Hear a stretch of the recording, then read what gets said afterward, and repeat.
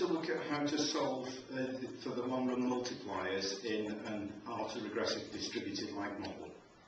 First of all, let's take as an example a simple ARDL model with one lag on the exogenous variable and one lag on the endogenous variable. So we have an equation of this form.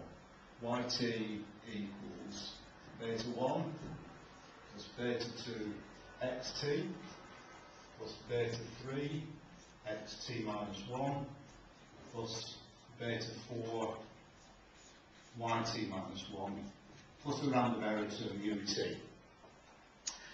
Now when we solve for the long-run multipliers, what we're interested in doing is solving for the effects of x on y when all the dynamics have worked themselves out. In other words, when the equation has settled down to an equilibrium.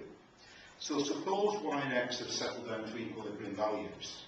We can remove the t subscripts from here so that we have y equals beta 1 plus beta 2x plus beta 3x plus beta 4y. And we ignore the random error term again because we're solving for an equilibrium solution here. So solving this equation out, we'll have y equals beta 1 over 1 minus beta 4 plus beta 2 plus beta 3 over 1 minus beta 4 times x. And it's this coefficient here that's the long-run multiplier. So we work out the long-run multiplier by adding together the coefficients on the x variables and then dividing by 1 minus the coefficient on the y variable.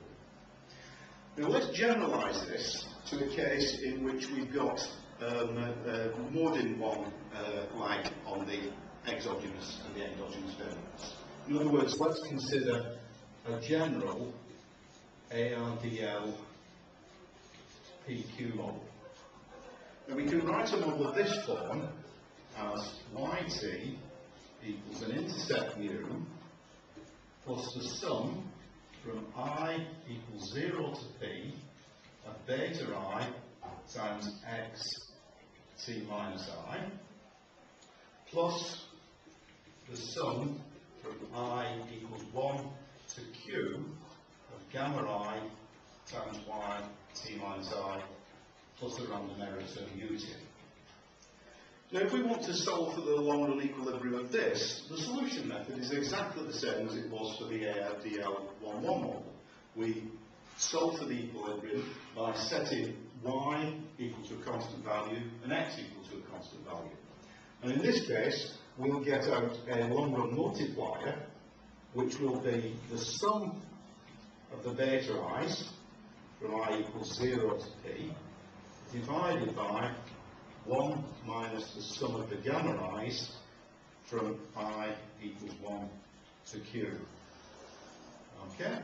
So this is the general form of the long-run multiplier expression. Okay. Now you'll sometimes see it referred to in questions as calculation of a long-run elasticity.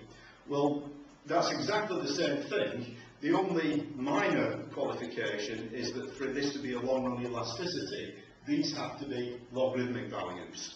So we calculate an elasticity when we've got a log linear equation, and if these are logs, then we have the elasticity rather than just a multiplier.